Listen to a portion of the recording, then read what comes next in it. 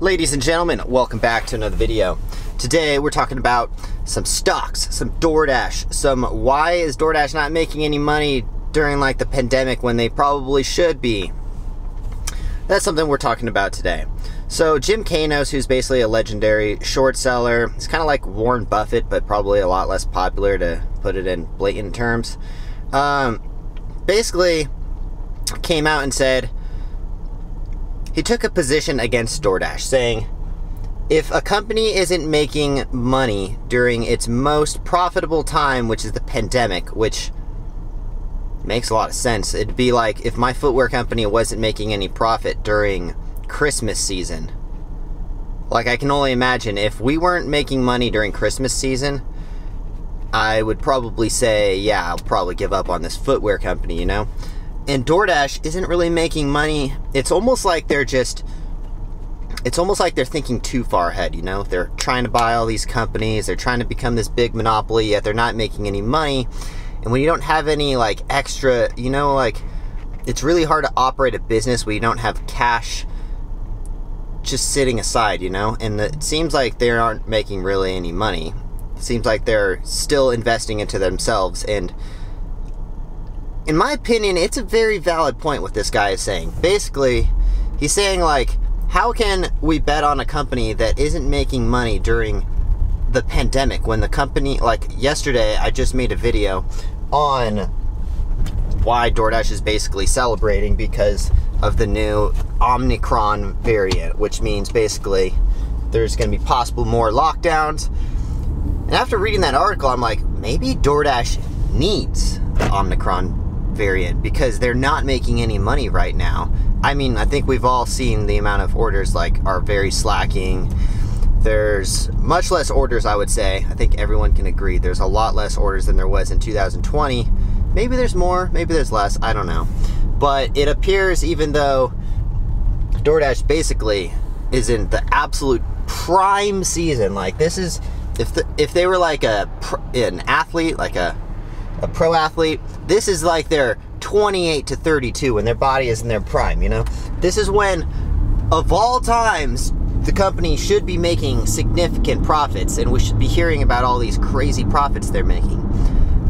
But unfortunately, we're not. We're actually hearing about how they're still not profitable, and it's almost like all three of those companies, DoorDash, Grubhub, and Uber Eats, are all essentially tearing each other down because they're trying to keep each other's like prices so low that essentially no one can make money, you know? Like, I feel like just coming together as the industry, maybe they should just all agree, like, okay, maybe let's charge a little bit more for orders. That way everyone can, like, especially with inflation now, like, you know, they should really all increase their profit, or their what they're charging customers. In my opinion, the fact that we even see free delivery still is like, what the, where's this money coming from, you know? Or how is it getting paid for? But I just thought this article was very interesting because this guy's predicted many falls of companies, and he's short squeezed a lot of companies, basically betting that the company is going to fail. And that's what he's saying about Doordash right now. So I don't know. I kind of believe it. Anyways, I'll be right back. We're going to do a daily dash today. As soon as we get an order, I will restart this vlog because I got to clean this lens. It's so dirty. Okay, clean lens. But let me just finish what this guy said. Basically, this quote, which really stood out to me, said, and is kind of what I just said. He said, if you're not making a lot of money and the capital market turns a lot less friendly, valuations get destroyed for money-losing companies when capital is not available. Meaning, if you don't have a savings account and your company isn't profitable, and essentially it's running off of investors right now. Like, people are still funneling money into this company. And eventually, if the market turns, like, they're going to be like, okay, hold on a second. Why are we putting money into this company that's still not profitable years later? And they just went through their prime of the pandemic when they should be essentially making all of the money, you know? Like, there's a difference between when Amazon was consistently just reinvesting into itself, not paying taxes, all that blah, blah, blah. But Amazon still was making good profit though, you know? They just decided to invest more money. DoorDash hasn't really ever turned a profit, it seems, apparently, but I don't know. Who knows what's actually going on with all this? Did Tony Zhu initiate or start the Omicron virus just to get more money? That's the question. Just kidding. I'm just kidding. I'm just playing, Tony. I know you watch my videos. Probably not. Tony Zhu's the CEO of DoorDash, for those of you who have no idea what I'm talking about. I'm just saying, maybe he started the Omicron variant. That way, they could go through another pandemic season and make more money. I'm just making shit up. Alright, I'll be right back when we get an order. Bam! Alright, just picked up the order.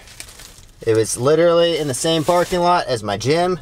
Like, the gym is literally like, it's this building right here.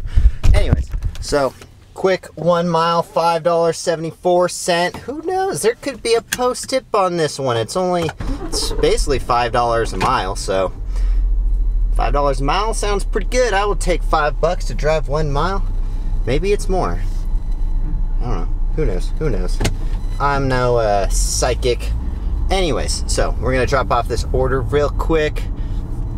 But yeah, I don't know. This whole article makes me really think that DoorDash is about to take it. Like, let's just say, if the world shuts down again, which, please, I don't even want to put that in the air because I really hope it doesn't happen. But if it does happen again, and DoorDash doesn't start making a crazy amount of profit, then I predict the failure, like they are going down. They are definitely going to not be a company anymore. I bet you they would lose so much money in their investors if they're not making profit on this is like their last chance, you know?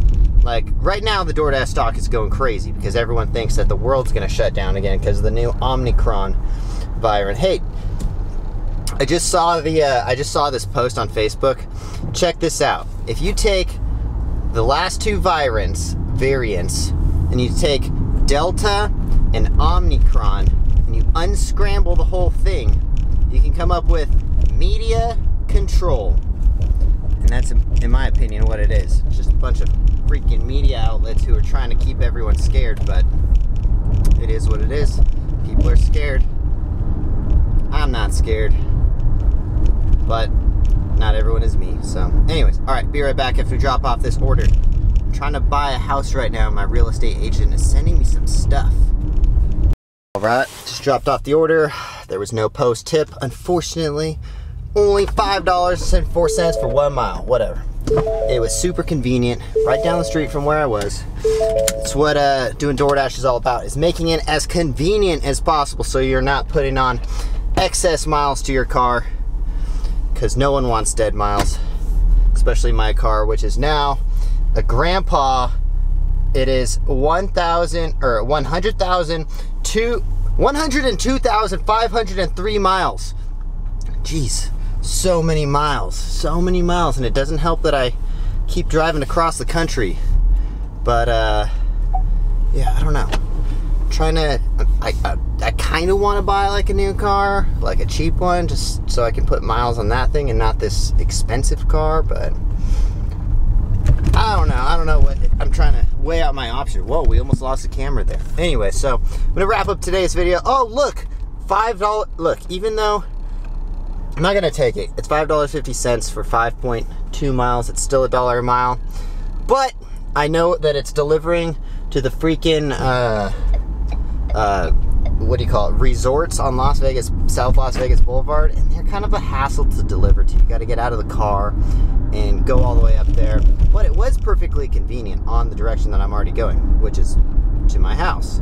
But anyway, so we're gonna wrap up today's video. Let me know what you guys think about the DoorDash stock. Do you guys own DoorDash stock? Let me know in the comments down below. I do not own DoorDash stock. I actually don't really own any stock. I own a little bit of Tesla and Apple, but not really enough to like brag about it or anything. Anyways, so we'll see you guys in the next one. Thanks for watching. If you guys enjoy these videos, subscribe and also smash the like button. Helps me get higher up in the algorithm. Anyways, we'll see you guys in the next one. Thanks for watching. Peace.